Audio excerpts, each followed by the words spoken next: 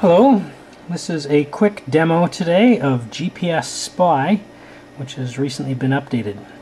This application lets you use the GPS inside your iPhone to get more details about where you are, including your longitude, latitude, your altitude, your speed, course, and the last one is the last time the GPS was updated.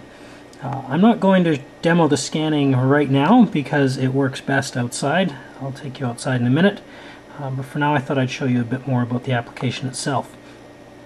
So this is the main window that you see when the GPS is running, and it gives you the options to start and stop your scan and to bookmark your location. I'll demonstrate that in a moment. Next item I wanted to show you was the settings over here. This lets you determine the accuracy and frequency that the GPS values are updated.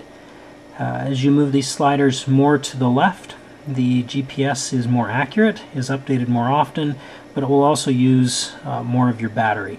So you have to decide which settings are best for you. In addition to the main window and the settings, there's a bookmark window, and this will show you the things that you have bookmarked, and then it will allow you to email those bookmarks to yourself.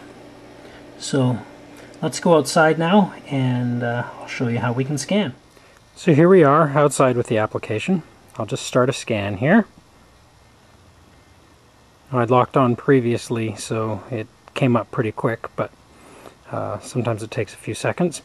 So there you can see the coordinates, gives you an update down on the bottom of how long it's been since it last got new coordinates from the GPS. When you're done, you can stop a scan at any time, and then you can click over here on bookmark, and you can give the bookmark a name. So I'm going to call this my driveway,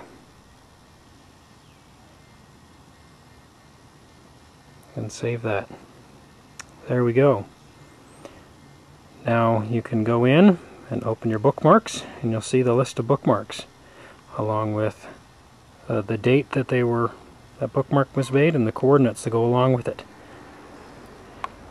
You can click email, and when you do that, it'll pop open a message with the coordinates inside it from the various saves you've made. So you can give that a name, so I'm going to go ahead and do that. I'm going to send it to myself here. I'm going to hit send.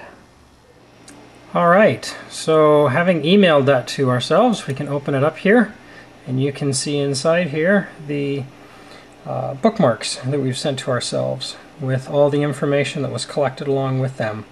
And you can then take this and stick it into your favorite mapping or GPS application, use it for geocaching, whatever purpose it serves best.